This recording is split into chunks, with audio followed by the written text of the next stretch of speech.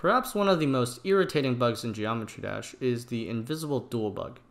You play a level in practice mode for a while, and when you go to play in normal mode, your second icon is suddenly gone. All you can see is the trail, it's impossible to play, and you have to re-enter the level to make it go away. In this video, I'll explain exactly why this happens, and how to fix it. To explain why this happens, we first have to consider two animations of icons. When you respawn in a level, your icon will blink in and out 4 times in 0.4 seconds, and then show itself. When you exit a duel, the second icon will fade out, move to the left, shrink, and rotate in 0.4 seconds. If the respawn animation is happening, it will be stopped. The problem here is that the respawn animation is stopped when exiting a duel. If the respawn animation is stopped when it has toggled the icon off, it will stay off until another animation toggles it on again. One interesting thing to note is that this visual bug can be fixed by activating a hide player trigger and then a show player trigger in a level. So how can we fix this? If we had the source code for Geometry Dash, we could add a line to set the visibility of an icon after a player enters a duel. We do not have the source code, but we can replicate this quite easily with a method called function hooking.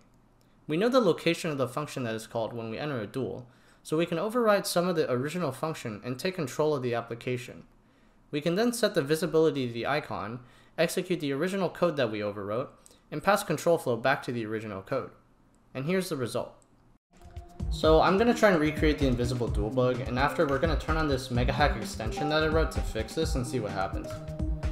So the first thing you want to do is you want to put a checkpoint down next to a merge portal and restart or die. It won't work every time, but a lot of the time you'll get this invisible icon. Oh. And you can see the icon is invisible. And the reason why this happens is because the blink animation was truncated when the icon was toggled off. You can see here that this hide show player trigger actually fixed it, but obviously that's not really a good fix. I'll restart a couple times to show that this bug is consistent. There it is. There it is again.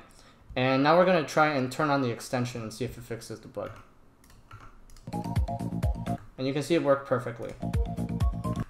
Along with the hide player triggers, which I thought wouldn't work because of the fact that set visible I thought would override it, but it seems like Rob handled it nicely for us.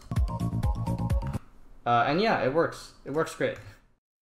So yeah, another bug down. If you want to see more quality of life patches for Geometry Dash, make sure to subscribe.